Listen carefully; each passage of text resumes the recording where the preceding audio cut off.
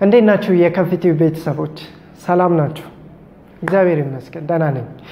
በዛሬው ቪዲዮ የምነግራችሁ ብዙዎቻችሁ የጠየቃችሁትን ስለ ምግብ ቤት ቢዝነስ ነው የምግብ ቤት ቢዝነስ አዋጭነቱ ከጊዜ ወደ ጊዜ እየጨመረ ነው በሀገራችን ኢትዮጵያ ከዚህ በፊት በተሰራውላችሁ ቪዲዮ ላይ ምግብ ቤት አዋጭ የሆነባቸው ብዙ ምክንያቶችን ጠቅሼላችኋለሁ ያንን ቪዲዮ ያላያችሁ ሰዎች ካላችሁ ሊንኩን በመጫን ማየት ትችላላችሁ ከላይም ደግሞ ካርድ ላይ ያስቀምጬላችኋለሁ እሱን በማየት መጠቀም ትችላላችሁ አይ እሱ አይመቸኝም ካላችሁ ደግሞ ዲስክሪፕሽን ላይ አድርጌላችኋለሁ የምግብ ቤት ስራን ከመጀመሪያው እስከ መጨረሻው በደንብ ተምራችሁበት ካልገባችሁ ኪሳራ ያጋጥማችኋል ስለዚህ ቪዲዮዎችን በደንብ እዩዋቸው 10 እና 15 ደቂቃ የሆኑ ቪዲዮዎች ናቸው እነሱን በደንብ ጠንቀቃችሁ ካያችሁ በኋላ ያልገባችሁ ነገር ካለ ደግሞ ፌስቡክ ላይ ከፍቲው ብላችሁ ኮሜንት ጻፉልኝ እኔ ደውዬ አማክራችኋለሁ አታስቡ ምንም ኮሚሽን አልቀበላችሁም አይዟችሁ ስለዚህ በዛሬው ቪዲዮ ይሄንን የምግብ ቤት ስራ ላይ ስንሰማራ ምን ነገሮች ያስፈልጉናል ለምሳሌ ከእቃዎች ከሰራተኛ ከቤት ኪራይ ከግብር ጋር የተያዙ ዋና ነገሮችን እዳስስላችኋለሁ በእርግጠኝነት ዛሬ ገብቷችሁ ነው ምንለያየው አብራችሁኝ እንድትቆዩ ነው መጋብዘው ወደ ቪዲዮ ከመሄዴ በፊት ግን አንድ ነገር ላስተዋውቃችሁ ከዚህ በፊት እንደነገርኳችሁ አዲስ የዜና ቻናል ከፍቻለሁ ያላወቃችሁት ካላችሁ ኢትዮጵያ ዛሬ ይባላል ኢትዮጵያ ዛሬ በአማርኛና በእንግሊዘኛ የተጻፈበት ነው ስለዚህ ይሄንን ቻናል ሰብስክራይብ አድርጉት መጀመሪያ በተለይ የከፍቲውብን እንወደዋለን ያላችሁ ሰዎች በሙሉ ይሄንን ቻናል ሰብስክራይብ በማድረግ እስኪ ወዳጅነታችሁን እናረጋግጥ መጀመሪያ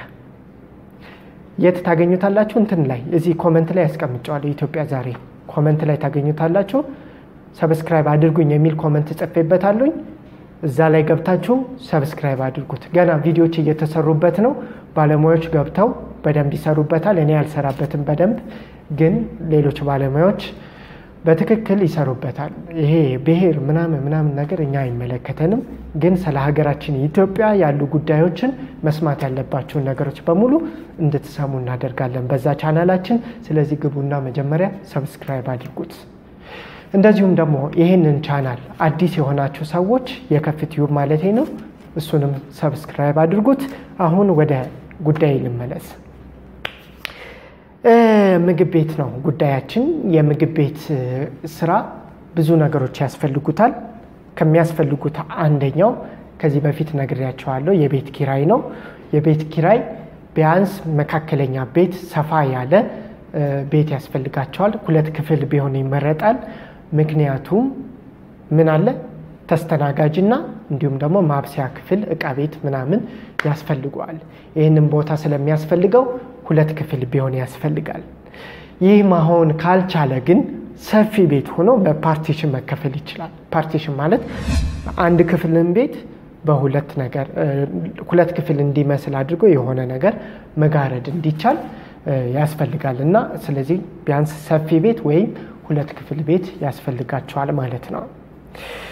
በነገራችን ላይ መጋረድ ከፈለጋችሁ መጋረጃ አይደለም እሺ ይሄ የጨርቅ መጋረጃ ሳይሆን ወይ በኮምፖርሳቶ ወይም ደግሞ በላሜራ መክፈል ይቻላል በእነዚህ ማድረግ የምትችሉት ሰፊ ክፍል ቢሆን ይመረጣል ሁለተኛ ደግሞ የተለያዩ ልዩ እቃዎች ናቸው ለምሳሌ ምድጃ ያስፈልጋል የከሰልም ሊሆን ይችላል የኤሌክትሪክ ስቶቮችም ሊሆን ይችላል ወይም ደግሞ የእንጨትም ሊሆን ይችላል ብቻ ግን ምድጃዎች ያስፈልጋሉ ቢያንስ ሁለት ያስፈልጋል የተለያዩ የምግብ አይነቶችን የምትሰሩባቸው ያስፈልጓቸዋል ተብላችኋል እኔ የጠየኳቸው ሰዎች ይሄንን ያሉኝ ሌላው ጠረጴዛ ወንበሮች ያስፈልጋሉ ወንበሮች ለምግብ የሚሆኑ አሉ አሁን አሳያችኋለሁ ካገኘሁት በፎቶ እንደነዚህ አይነት ወንበሮች ምቹ ናቸው ለተቀማጩ ለመመገብም ምቹ የሆኑ ናቸው እንዲ የካፌ አይነት ወንበር ባይሆን ይመረጣል ትንሽ ስኮርት የሚባለው ወንበሮች አሉ አይደል የሱ አይነት ወንበሮች ቢሆኑ በጣም ይመረጣሉ ከፕላስቲክ ጀምሮ እስከ ደረጃቸውን የጠበቁ ወንበሮች አሉ ከነዛ ቢያንስ በትንሹ 10 ወንበሮች መግዛት ያስፈልጋቸዋል ውስጥ 5 በረንዳ አካባቢ ላይ 5 ወንበሮች ብታስቀምጡ ስንት ሰው ታስተናግዳላችሁ 10 ሰዎችን በአንድ ጊዜ ማስተናገድ ትችላላችሁ ማለት ነው ወንበሮች ያስፈልጓቸዋል ሌላው ከዚህ ጋር የማይነጠለው ጠረጴዛ ነው ጠረጴዛ ያስፈልጋቸዋል እንደዚሁም ደግሞ የተለያዩ ምግብ እና መጠጥ ማቅረቢያ እቃዎች ያስፈልጋቸዋል ለምሳሌ ብርጭቆችም ሊሆኑ ይችላሉ ትሪዎችም ሊሆኑ ይችላሉ ሳህኖችም ሊሆኑ ይችላሉ የሳህን አይነቶችም ደግሞ ከሸክላ ጀምሮ እስከ ኒኬል ሳህኖች ድረስ ልትወርዱ ትችላላችሁ እንደምትከፍቱት የምግብ ቤት ደረጃ ይወሰናል እየገባችሁ ነው በጣም ፈጠን ያልኩት ጊዜያችሁን እንዳልወስድባችሁ ነው ስለዚህ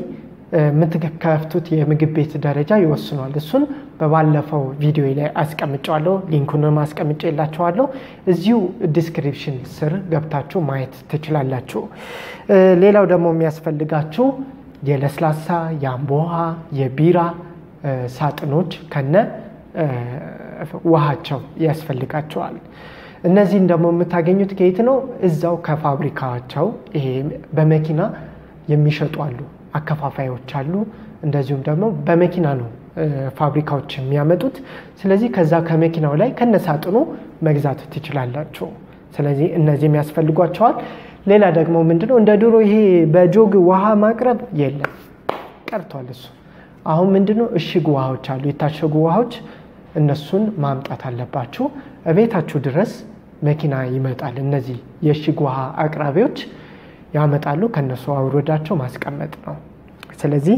ምን ያስፈልጋል ማለት ነው እንደነዚህ አይነት እቃዎች ያስፈልጓችኋል ሌላው የሰው ኃይል ነው የሰው ኃይል ላይ በነገራችን ላይ ቢያንስ 3 ሰዎች ይኖራሉ ተብሎ ይጠበቃል ለምሳሌ የምግብ ቤት ባለቤቷ ራሱ አሁን ለምሳሌ አንቺ ምግብ ቤቱን ልከፍቺ ነው አንቺ እንደ አንድ ሰው ትቆጠሪያለሽ ለምሳሌ ምን ትሰሪያለሽ መሰለሽ ደንበኛ መያዝ ላይ ካስተናጋጅ ይልቅ አንቺ ትቀርቢያለሽ ምክንያቱም ቢዝነሱ ያንቺ ስለሆነ ካንቺ በላይ ስለ ቢዝነሱ የሚቆረቆር ስለማይኖር ደንበኛ ያያዝ ላይ በደንብ መጠንከር ይተበቅብሻል ለምሳሌ በጣም ጥሩ የሚከፍሉ ሰዎች ቲፕ የሚሰጡ ሰዎች ቲፕ ማለት ከገንዘብ ከምግብ ክፍያው በላይ ተጨማሪ ለእናንተ ለጉርሻ ያያሉ የሚሰጧቸው እነሱ መንከባከብ ያስፈልጋል አንዳንዴ እንደው ቅቤጣል የሚያረጉን ሰዎች አሉ ይባላል እና እንደነዚህ አይነት ሰዎች መንከባከብ ያስፈልጋል ደንበኛ መያዝ ያስፈልጋል መጫወት መሳቅ ያስፈልጋል ያው ክብርን በተጠበቀ መንገድ ጨዋታ ፈገግታ ያስፈልጋልና ደንበኛ መያዝ ላይ አንቺ በርተት ማለት ያስፈልግሻል ወይም አንተም እንደዚህ ብትሆን መልካም ነው በያስባለሁ ሌላው ደግሞ ስራው የራስሽ ስለሆነ አትደክሚበት ማለት ወይም ደግሞ ደከመኝ ሰለቸኝ አትይም ስለዚህ ራስሽ በርተተሽ ሰርተሽ በስርሽ የቀጠርሻቸውን ሰራተኞችሽንም የምታበረቸው አንቺ ስለምትሆኚ አንቺ እንደ አንድ ሰራተኛ እዚህ ውስጥ መካተት አለብሽ ማለት ነው ሌላው ደግሞ የተለያዩ አስቤዛዎችን የምታሟዩ አንቺ ነሽ መቼም ምግብ ቤት በባዶ አይሰራም አይደል ምግብ ዳቦ እንደ የተለያዩ ባልትናዎች የዘይት ምናምን ብዙ ነገሮች ያስፈልጉታል ብቻ እናንተ የምታውቁት ስለዚህ እነዛን የምታሟዩ አንቺ ነሽ መቼም እነሱ ከኪሳቸው አውጥቶ አያሟሉም ስለዚህ ይሄንን የምታደርጊው አንቺ ስለሆንሽ ገበያ እየሄድሽ ምናምን የምትገዛዡ ራስሽ ስለሆንሽ ይሄንን ለመስራት ራስሽ እንደ አንድ ሰራተኛ በምግብ ቤትሽ ውስጥ መስራት ይተበቅብሻል ማለት ነው ሌላው ደግሞ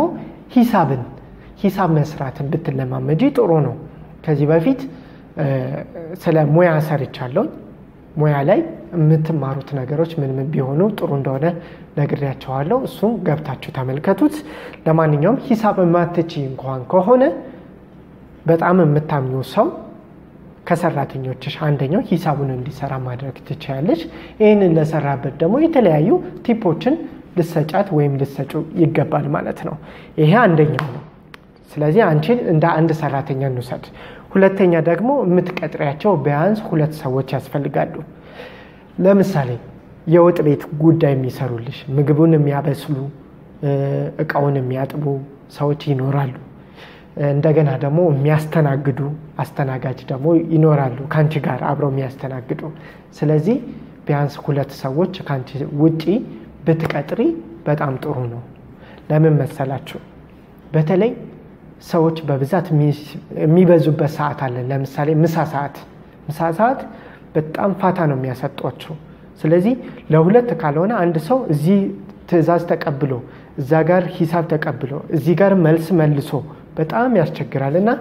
ቢያንስ በትንሹ ሁለት ሰው መቅጠር ብትችሉ ጥሩ ነው እንደ ገበያው ያያችሁ ገበያ በጣም እየበዛ ሲመጣ ሰው ተቀጥራላችሁ ለመነሻ ግን አንድ ሰው የሚያግዝሽ ብትቀጥሪ ወይም ብትቀጥር በጣም ያዋጣል በያስባለኝ ሌላው ደግሞ አጋሮች ናቸው ይሄንን ስራ ስትሰሪ ብቻሽን ልትሰሪ አትችይ የሚያግዙ ከጎን ሆነው የሚያግዙሽ ይኖራሉ ብር እየከፈልሽ የሚያግዙሽ ለምሳሌ እንጀራ የሚያቀርቡልሽ ሰዎች ሊኖሩ ይችላሉ አንቺ እንጀራ ጋግረሽ ምን ብለሽ ማቅረብ ካልቻልሽ እንጀራ ከሌሎች ሰዎች ተቀብለሽ ተረክበሽ የምትሸጪ ከሆነ እንጀራ አቅራቢዎች ጋር ግንኙነት ሊኖርሽ ይገባል ሁለተኛው ነገር ደግሞ እንደዚሁ ዳቦ የሚያቀርቡ ይኖራሉ ከዳቦ አቅራቢዎች ጋር እንደዚህ የተለያዩ የተጠበሱ ነገሮችም የሚያቀርቡ ነገሮች ሊኖሩ ይችላሉ ከነሱ ጋር ግንኙነት መፍጠር ያስፈልጋል የቢዝነስ ግንኙነት የግድ አስፈላጊ ነው ሌላው ለስላሳ ቢራ ውሃ የሚያመጡ ድርጅቶች አሉ በመኪና ከነሱ ጋር ማቅረብ ያስፈልጋል አለበለዚያ ግን ከሱቆች የታሸገ ለአቅርብ ካላችሁ ዋጋው ውድ ነው ምክንያቱም ከአትራፊ ነው የምትቀበሉት ከመኪና ከሆነ ግን ከፋብሪካው ቀጥታ ወደዚህ ስለሚያመጡት እናንተ ላይ የሚመጣ የዋጋ ጫና ስለማይኖር ከመኪና ላይ ማውረድ ያስፈልጋቸዋል ማለት ነው ስለዚህ እነዚህ አምጪዎች ጋር በጣም ጓደኝነት መፍጠር ያስፈልጋቸዋል ለምሳሌ ምግብ በነፃ ልታበሏቸው ትችላላችሁ ደንበኛ ያያዝ ማለት እንደዛ ነው ሁለተኛው በደወላችሁ ሰዓት ቤታችሁ ድረስ ይዘውላችሁ እንዲመጡ እንደዚህ አይነት ጓደኝነትን መመስረት በጣም ምርጥ ነው በያስባለሁ እሺ ስለዚህ ይሄንን ብታረጉ አሪፍ ነው ግን በምግብ ቤት ዙሪያ ላይ እመመክራችሁ ሁለት ነገሮች አሉ አንደኛው ምግብ ቤት ያለ ቲፎዞ አይሆንም ይሄ ማለት ለምሳሌ እንበልና ምግብ ቤት የከፈትሽው ልጅ ስምሽ አልማዝ ቢሆን እኔ ጓደኞችን ይዤ ና በእናት አልማዝ የምትባል አሪፍ ምግብ ቤት አለች እሷ ጋር እንሄድና ምሳ እንብላ ብዬ ጓደኛዬን ይዤ እመጣለሁ ጓደኛዬን ይዤ ስመጣ እኔ ደንበኛ ስለሆንኩኝ አቀራረቡም ታቂበታለሽ ስለዚህ ጓደኛዬን ይዤ እመጣለሁ እንበላለን በቃ ምግቡም ጥሩ ነው ክፍያውም ቆንጆ ነው ከዛ በኋላ ደግሞ እሱም ጓደኛዬ ሌሎች ጓደኞቹን የሥራ ባልደረቦቹ ምናምን ይዞ የሚመጣው አንቺ ቤት ይሆናል ማለት ነው አየሽ ቲፎዞ ማለት ይሄ ነው እኔ ማስታወቂያ ሰራውልሽ ማለት ነው ስለዚህ እንደዚህ አይነት ቲፎዞ የሚሰጡ ሰዎች የቅርብ ሰዎችን እዛው አካባቢ ላይ ቋሚ የሆኑ ደንበኞችሽን መያዝ አለብሽ ማለት ነው ስለዚህ ቲፎዞ ላይ ትኩረት ማድረግ የግድ ያስፈልጋል ሁለተኛ ደግሞ ግብአቶችን በተቻለ መጠን በራስ ማቅረብ ቢቻል ለምሳሌ እንጀራ ከሌሎች ከምትቀበይና አምጥተሽ በወጥ ከምትሸጪ እንጀራ ጋጋሪ ኖሮሽ እንጀራውንም ጋግረሽ ራስሽ ብታመጪ ቢያንስ በእንጀራ የሚገኘውን ትርፍንም ጭምር ታገኝበታለሽ ማለት ነው ከምግቡ ውጪ በእንጀራም ትርፍም ታገኛለሽ እንደገና በምግብም ትርፍም ታገኛለሽ የዛኔ ትርፋማነቱ ይጨምራል ማለት ነው ባልትናዎችን ከባልትና ቤት ያመጣሽ ሽሮ በርበሬ ከምትሰሪ ሽሮ በርበሬ ሌሎች ቅመማ ቅመሞችንም ራስሽ ማምረት ብትቺ ኤቭሪቲንግ ቆንጆ ነው የሚሆነው ስለዚህ ምግብ ቤትን በዚህ ደረጃ በደንብ ተደራጅተሽ መስራት ትችያለሽ በቀጣይ ቪዲዮ ሌሎቻችሁ በጣም የምትወዱት ደግሞ አንድ ርዕስ ይዤላችሁ መጣለሁ እሱን ላስተዋውቃችሁና ልሰናበታችሁ በጋራ መስራት ጥቅምና ጉዳቱን እነግራችኋለሁ ሰዎች በጋራ ሲሰሩ ምንድነው የሚጠቀሙት ምንድነው የሚከስሩት እሱን እነግራችኋለሁ በተቻለኝ መጠን ከሌላ ሰው ጋር አብሬ ቀርቤ ይሄንን ጉዳይ ያወራንበት ከናንተ ጋር ግልጽ እንዲሆንላችሁ ለማድረግ ሞክራለሁ የዛሬ ቪዲዮ ይሄን ይመስላል ስለተመለከታችሁልኝ ከልብ ነው ማመሰግነው እግዚአብሔር ይስጥልኝ ቻናሉ አዲስ አይደለም ነባር ቻናል ነው ከፍቲዩብ ይባላል ከ20,000 በላይ ተመልካቾች አሉት እንዲሁም በመላው ዓለም ላይ ከ700,000 በላይ ተመልካቾች ያሉት ትልቅ ቻናል ነው ይሄንን ትልቅ ቻናል ትልቅ እንዲሆን ያደረጋችሁት እናንተ ስለሆናችሁ በጣም ነው ማመሰግነው ለማንኛውም ተመልካቾቼ የዛሬው ቪዲዮ ይሄንን ይመስላል አዲሱ ቻናላችን ኢትዮጵያ ዛሬን ሰብስክራይብ ማድረግ እንዳትረሱ በሌላ ቪዲዮ በሌላ ርዕስ ገኛለሁ እስከዛው ድረስ ቸር ሁሉ ይብዛላችሁ